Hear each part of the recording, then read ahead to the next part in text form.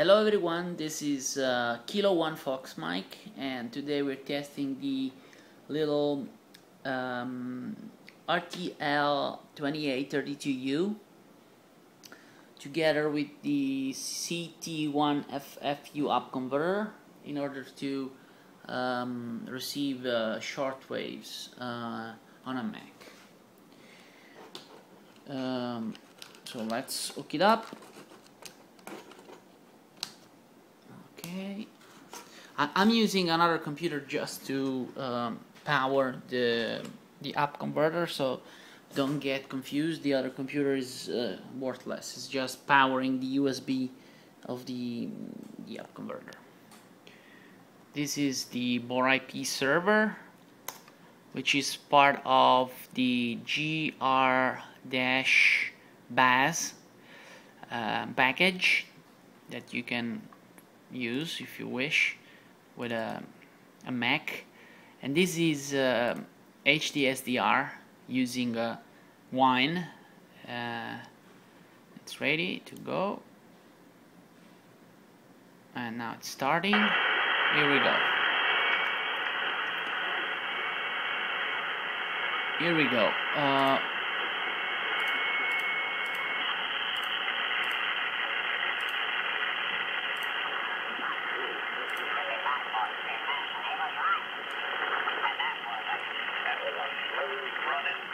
So signals are not super strong because I am in an apartment and I have an indoor antenna at this time, which is right here. So signals are weak, and they appear to be as strong as they would be on my FT817. Still, they are very clear. As you can see, weak signals are perfectly understandable. Quality is fine. I don't see any problem. Especially if you consider that the receiver is what it is. It's a toy receiver, which used to cost just $6 in the past.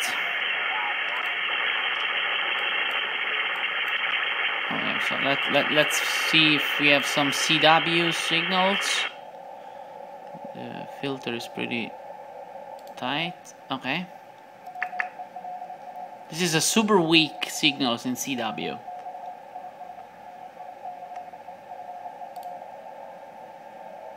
Here's another one. Now, I have compared these signals with the 817. I could show this in this video. Signals are the same. The sensitivity of the setup appears to be pretty much in line with the 817. I don't see a big difference. Maybe this appears to be better than the 817, despite what they say about the Upconverter, despite what they say about the RTL. I don't find any problems. I actually sometimes find it to be better than an actual radio.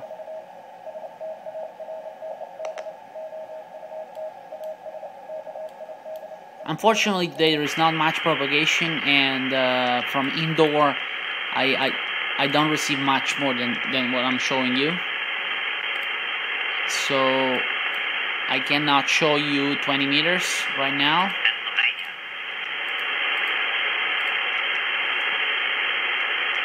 But it's equally good.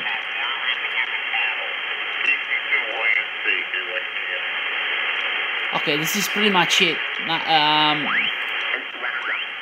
My suggestion is, if you haven't yet purchased an RTL2832U, just buy one and start using it, because it's super fun. You can use it basically on any frequency between 0 and 1700 megahertz, and it can get you started with SDR, as it did with me, and also with GNU Radio, which is a very interesting project for, you know, doing some tests and some research. Just for $30, that's what it costs now on RTL. Plus the Upconverter, that it's a kit, and it's also not expensive. It's probably less than $50, something like that. Okay, let's stop it. So I'm completely satisfied with this setup, and as I've said in different forums, this little thing right here, it's the funniest and the best receiver that I have ever had.